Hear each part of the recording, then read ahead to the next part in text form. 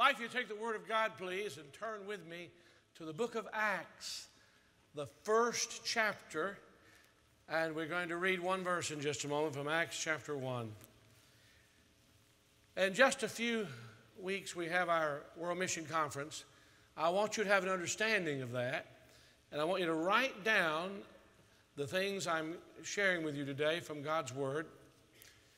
And I want you to be able to repeat these things to someone near you in just a little bit. As we break up for prayer in 10 different regions of America we're praying for.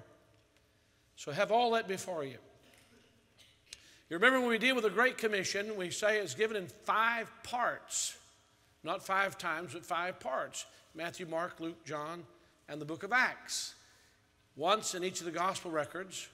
And these parts were given to us either on the day of the resurrection of Jesus, or on the day of his ascension, or during the 40 days he spent with his disciples. And so we have the part from Matthew chapter 28 that tells us that Christ will go with us everywhere we go. In Mark chapter 16, the part that reveals to us that when we give the gospel, miraculous things take place. The part in Luke chapter 24 that reveals to us that we are witnesses, and I want you to know this, the noun comes before the verb.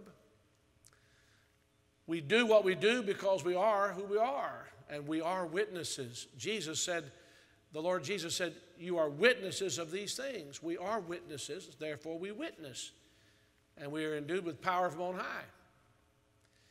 In John chapter 20, we have the part that reveals to us that we are sent by his authority. As the Father sent me, even so send I you. So we have the authority there. There are 4 gospel records, 1 gospel, 4 gospel records. The gospel according to Matthew, the gospel according to Mark, the gospel according to Luke, the gospel according to John. Then we come to the book of Acts in chapter 1 and verse 8, to the 5th part.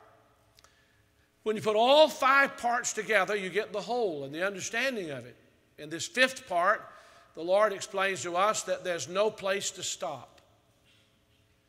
I said years ago to our Christian school people, years ago, I said the principal may know why we have a Christian school. But I want to meet a child in the hallway that can tell me why we have a Christian school. So this whole idea of Christian education should permeate the entire school, the student body, parents, teachers, students. They all understand why we're doing this. When it comes to world evangelism and the mission God has given us, and we use this as mission singular, that's very important. It is a mission conference because his mission in the world we're getting in on. It's his mission, and we're getting in on his mission. He's already doing that, and we're getting in on it. But I don't want to just meet the pastor or someone on a church staff who understands this mission endeavor, this mission initiative, this mission conference. I'd like to think that we could meet a junior high school girl or boy in a church, and they could tell us, this is why we're doing what we're doing. So certainly all of you ought to get it, and I want you to understand that. The mission conference is not our mission work. It is a recognition and, if you would, in some people's thinking, a celebration of what we're doing. It's sort of like a birthday, as I've said to you. Don't mind repeating that. The birthday is not your life. It's a recognition that you're alive and an opportunity to show appreciation for you. And so the mission conference is for emphasis. Now we come to the 5th part of the Great Commission given by the Lord Jesus Christ. Remember, none of it given before his resurrection.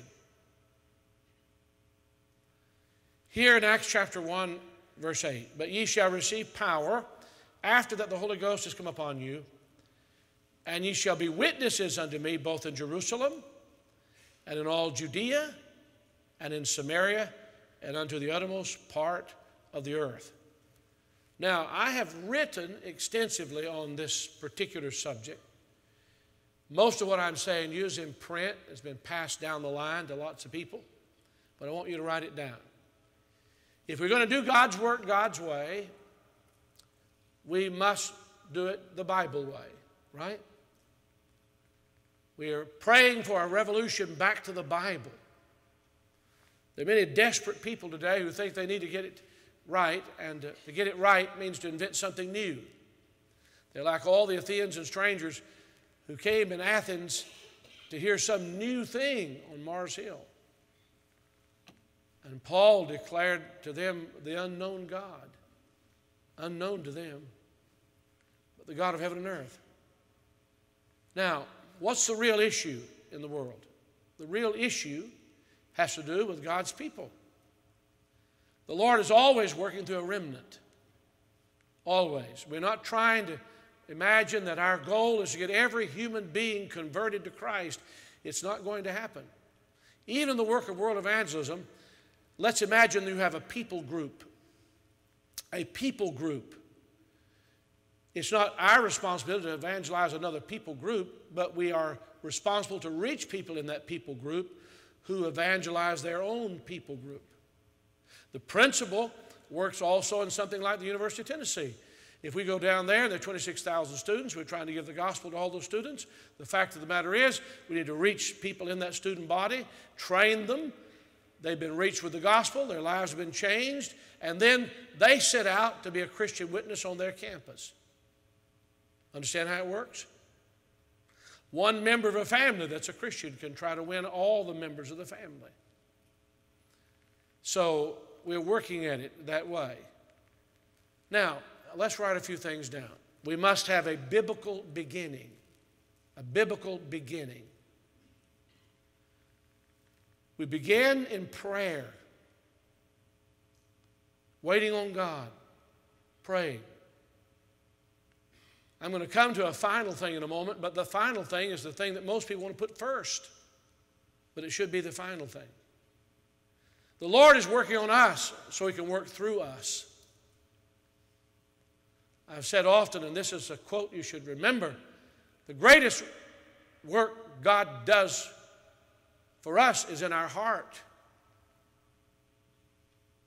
The greatest work we do for God is in our home. So the Lord works on us so that we can work for Him. That's why work should come out of worship. And the Lord taught His disciples to pray, instructed them, and we notice as we read the book of Acts, they began in a prayer meeting, waiting on the Lord. Our prayer life is our Christian life. You can't live the Christian life without God. You can't contact God without prayer. And so we're praying by faith, believing. And so we begin in prayer. We must have a biblical beginning. Notice again, if you would please, but you shall receive power after the Holy Ghost has come upon you. Who's doing this? The Lord Jesus is giving this. I want you to write a second thing down, and you'll share this with someone else. We must have biblical authority. What right do you have to go to some other place and intrude in the culture? The cultural anthropologists will say, why do you have to right to intrude in the culture? And you may go to some place in the world where there are people savagely living and living nearly naked, and you want to change all of that. Or you may go to a busy man's house. He's worked all day and knock on the door and want to speak to him about the Lord. What right do you have to intrude into his busy schedule and to make some interference into his family? Well, the Lord Jesus said, as the Father sent me, even so send I you. He puts the great personal emphasis on this passage. Ye. Ye. You have authority? Is it a biblical authority? Settle that in your heart. You're doing what God has given you to do. Not as a preacher, a missionary, an evangelist, but as a Christian. Every Christian should be a witness. Every Christian should be a worker. Right? Every Christian should know the Word. Biblical authority. We have it. The Lord's commanded it. We're His children. He's given us His work to do. Think of that. He's entrusted us with His work to do. Notice the third thing, if you'll write it down, please. We must have biblical power. You shall receive power. The Lord brings us to our inability and His ability. Those things go hand in hand. I can be strongest in my greatest weakness. When Paul wrote about God's dealing with him with a thorn in the flesh, he said, when I'm weak, then, at that moment, I'm strong. I was in a hospital visiting yesterday and seeing a 99-year-old lady who's precious to us. She's ready for heaven. Her family was gathered around her, and I prayed with her, talked to her, tried to encourage the family, and I said to the family, she's 99 years old, and what we see is not what's really going on. She looks weak and frail and face bruised and has some bodily injuries. Very weak. But inside, there's a young girl bouncing up and down, shouting in her soul, I'm going to be with Jesus. We don't see that. And we need the strength that comes and the power that comes from God to do His work. When I'm weak, then I'm strong. Oh, may God help us. It's a difficult thing to get to that then, that weakness. Some of it you've experienced. I remember when I was living alone. My mother, I adored my mother, 700 miles away. My brother with my mother, my two sisters with my mother, and I stayed in Tennessee to finish the last year in high school. God used that in my life. That was the year the Lord really got a hold of me in a big way. But He used that loneliness and weakness. Some of you get into a dorm and get away from families and familiar surroundings and friends, and you think this is awful, but it's not awful, because while you're dealing with one thing, God's dealing with another thing. Look for Jesus standing behind there. I hate to say it this way. A song says it this way. I don't really like to think of it this way. But He's standing there in the shadows. And you'll meet Him. You need His strength, His power. I'm overwhelmed. I'm overwhelmed with opportunity. I'm overwhelmed with responsibility. I'm overwhelmed with duty.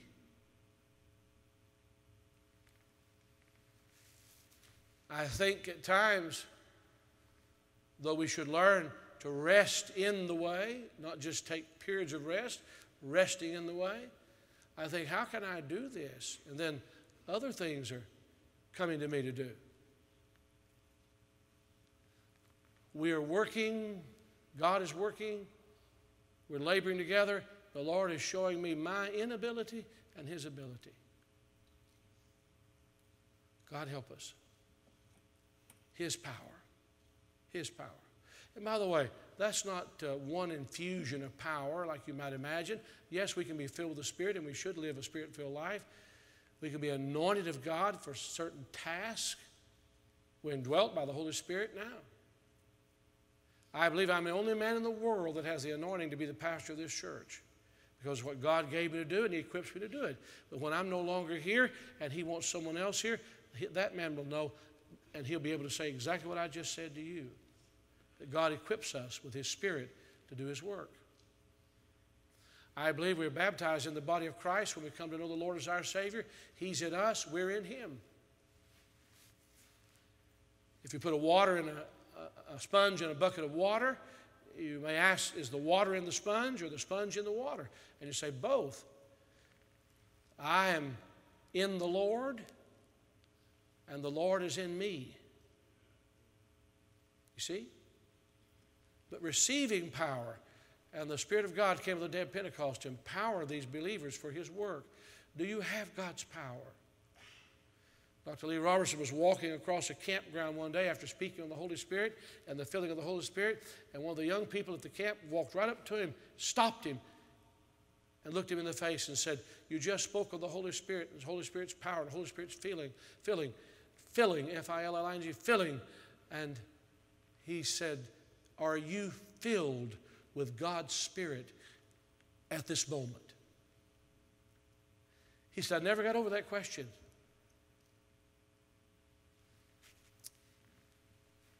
Are you filled with God's Spirit at this moment? I don't need to try to do what I'm doing today without depending on the Lord.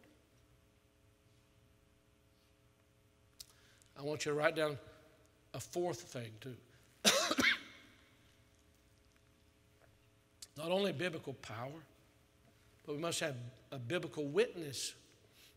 I said, I've written on these things already. They're in print. You can get them. What is a biblical witness? It's someone who's experienced God for himself or herself. Salvation is instantaneous. We're saved once and for all and forever. No doubt about that. One of my spiritual fathers used to say, it's full, it's free, it's forever. Salvation. We are saved from the penalty of sin. Christ took our penalty. He appeared on the cross to do that. He died, was buried, and rose from the dead. But we're also saved from the power of sin. We can have victory no matter how great the temptation by depending on the Lord. He appears in heaven for that, ever living to make intercession for us. We're also saved and shall be saved from the very presence of sin. We're already seated with the Lord in heaven, our risen Savior, but we're saved from the presence of sin. He will appear in the clouds for us someday. We'll be caught up to be with him, to save us from the very presence of sin. We have salvation. Are you a witness? In Luke chapter 24, he said to his disciples, ye are witnesses of these things. Now you're going to be endued with power, but you're a witness. It behooves Christ to suffer, and you're a witness of this. Are you a witness of his salvation? We must have a biblical witness. Then why don't we do more of it? Terribly tragic thing took place on the highway not far from here. Just days ago, some senior citizens returning from a Christian meeting had a blowout on the tire. The bus they were on, they were from Statesville, North Carolina. 8 of them killed, I understand. 8 people killed, many injured. The driver killed, they crashed into. Another passenger in a car killed. The highway patrol was to investigate. There was some confusion because the government's had a shutdown. That's a political thing. But they were trying to find people who saw the accident, who witnessed what happened. And they sought to find people who were witnesses of what happened. We understand that, don't we? The Lord Jesus says, you are a witness. You know it's happened in your life. You're a witness. If we're going to get God's work done, there must be a biblical witness who has experienced salvation for himself or herself. Right? I want you to write down another thing, please. There must be a biblical motive. You should be witnesses unto me. Unto me. A biblical motive. Why are we in this? Do you care more about his name than you do your name? Do I? Do I? I think there's no telling how far God will take us and bless us and use us if we want to magnify his name. But we'll live and die under a bushel if we're just living for our name. Even though there might be some short-lived fame, it'll be soon forgotten. Because in his presence, no flesh will glory. Do you have a biblical motive? Christ seen, Christ in you, our identity with Him. I was in a place yesterday, a young man, I've followed his life from early childhood. He had marked up his body since I saw him last. I love him. He could be painted green, I'd still love him. He could do something outlandish and ridiculous, I'd still love him. But when I came into his presence, he tried to hide what he had done. And I said to him as I called his name, I've already seen your arm. Now, why did he hide that from me? He crossed some barrier in his own mind to get it done. Why did he hide it from me? I don't think he hid it from me. I think when he saw me, he thought of pastor, Lord, responsibility.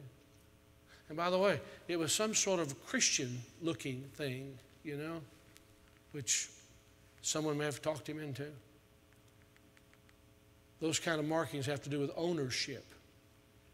And my body is not my own. It's the Lord's. And I'd have to get permission from Him to do anything to it or with it. That's what the Bible says. You're not your own. You're bought with a price. You're the temple of the Holy Spirit. We'll deal with that some other day. Motive. And then we come to the thing that people start with. Once you write it down, there must be a biblical strategy. Now, you jump right in the fight and say, I've got a strategy. This is what we're going to do. We've come to a strategy. But if we don't have the other things preceding the strategy is to no avail. The Lord said Jerusalem, Judea, Samaria, the uttermost parts of the earth. I want you to meditate upon what is Jerusalem. What is your Jerusalem? In our Lord's day, Jerusalem, well-defined city, area there of Jerusalem. Judea, Jerusalem was in Judea. Samaria, north of Judea, between Judea and the Galilee, those three regions, Judea, Samaria, the Galilee. When Herod the Great died, if I remember correctly, this whole biblical geography thing, his son Archelaus took control, and he fouled out, and Rome removed him, and then that area of Palestine was divided into three parts, and Herod's three sons were over a part. But the Lord said, Samaria, misplaced, displaced, despised people.